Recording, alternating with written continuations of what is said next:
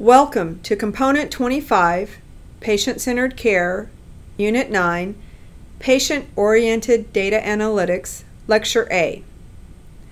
The objectives for this lecture are to compare and contrast advanced methods of patient engagement, including social media, apps, patient portals, patient health records, and other tools. We'll learn how to format information for maximum patient understanding and employ effective methods for engaging with patients regarding data analytics. So what is the best method for engaging with patients? Is it your electronic health record patient portal? Is it a smartphone app? Social media such as Twitter, Facebook, texting, or email?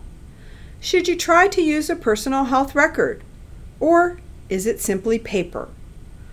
Ultimately, the best method for engaging with a patient is twofold. The first is, what is the goal of the patient engagement? And what method does the patient want or does the patient have access to? Not all patients have access to smartphone apps. Not all patients will want paper. So you must have multiple methods of engagement. Let's look at the first one a little more closely. What is the goal? Overall, there are three goal-oriented methods for patient engagement. The first one involves providing the patient with information. So you are simply giving them information.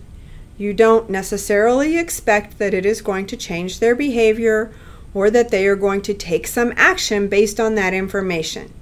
You simply want to provide them information. This could be a leaflet or a brochure. Think something like immunizations. We now see organizations like the Mayo Clinic developing videos related to different activities that go on in the office or online.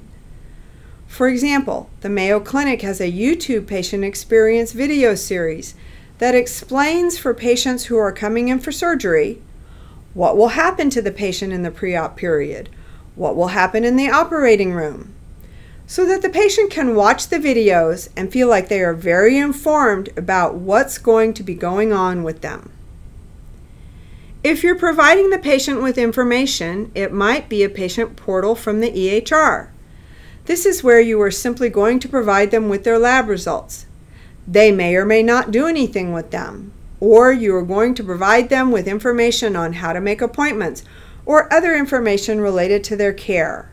And the same for social media, where you may simply be providing the patient with information, not necessarily with the expectation that they will do something with it. The second goal-oriented method is to provide the patient with information and then encourage them, the patient, to take action. So, for example, this might be a pre-visit form for the patient to complete.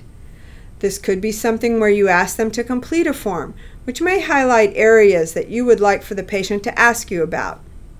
You might have a web-based decision aid for the patient. You see this sometimes, especially with patients who have chronic illnesses such as diabetes. Or it could be something like a smartphone app that is providing feedback to the patient. So, for example, if you think about wearable activity monitors where you are asking the patient to use the activity monitor, hopefully with the expectation that it will help them increase their activity levels.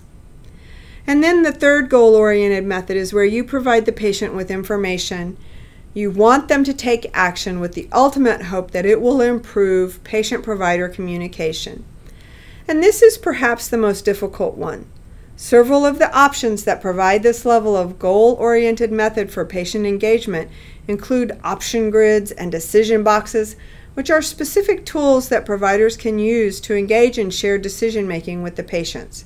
It could be texting or email, as long as it is bidirectional, so that the patient can communicate to the provider and the provider can communicate back to the patient. But it could be anything that supports effective patient and provider communication. And of course, these goal-oriented methods are for the patients as well as the patient's significant others, so friends, families, and others who are involved in caring for that patient. If you are using these goal-oriented methods, how do you maximize the understanding of the patient or the patient's significant others? This requires some work, So the first thing for you to do as a practice or provider is to ask the question, what are your patients asking for? So what are the things that you receive the most questions about from your patients? This is the first hint as to what they need in order to increase their understanding. In order to also maximize understanding, it is important that you internalize the concept that less really is more. Many times, providers with extensive knowledge about topics can lose the patient in a tidal wave of data and information. And you really need to focus as a provider on what's the most important message for the patient.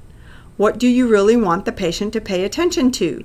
You may have some patients who can go beyond that into more detail, but the majority of the patients need to know the primary message that you want them to walk away with. It is really important that the information must be relevant and meaningful to the patient. If you can't get the patient to change their behavior, it really is a Sisyphean task. Behavior beats technology every single time. What that means is, it doesn't matter how fancy your technology is for interacting with the patients.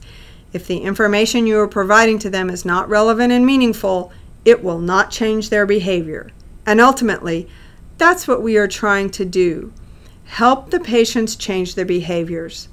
The information that you are providing to the patient must be understandable at a glance. It can't be so complex that it takes a graduate college degree to understand it. And the patient or the patient's significant other needs to be able to drill down for detail if they so desire. A very important point is to be careful about the medical terminology or jargon. So for example, if you were talking to a pediatric clinic population, instead of using the term upper respiratory infection, use the term cold so that the patients can more readily or easily understand what it is you are trying to talk about. So patients and data analytics is an important topic. We now have big data. We now have mounds and mounds of healthcare data. And patients have access to data technologies they've never had access to before. So how do we help our patients with the issue of data analytics? First and foremost, you need to remember that it's still about communication between the patient and the provider, or the patient's family and the provider. There are many times where data analytics, and information was not able to help the situation because the parties involved were simply not communicating. Communication helps the patient feel more connected, and patients who feel connected often participate more in their care, so they become active participants in their care. They are much more likely to adhere to their prescribed treatment regimens, and they exercise increased self-management of their conditions. So you can have the best data analytics in the world. You still need to work hard to communicate fully with the patients so that they can feel connected to the provider team and then become an engaged participant in their care. How do we hopefully help the patient pay more attention to the data? First and foremost, again, listen to the patient and or their family. What's important to them? What are their goals in life? Why do they want to remain healthy? What would motivate them to be healthy? Present the data in an understandable format, both visually and verbally. So again, limiting the use of medical jargon, and then also keeping the visual presentation very understandable. If you want the patient to pay attention to the data, you need to be sure to engage the patient and family in the decision-making process.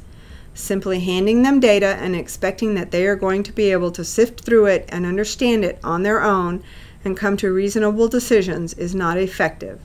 And finally, you need to treat the patient and family and their values and beliefs, whether or not they are your values and beliefs, with respect.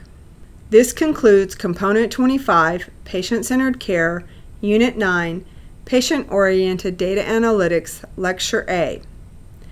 In summary, effective patient engagement and communication is respectful.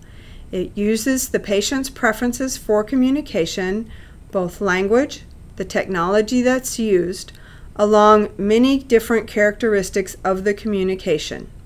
You need to use the patient preferences, and it is clear and understandable, limiting the medical jargon, making it very visually understandable, and it's relevant and meaningful so that the patient wants to engage and wants to participate in their care.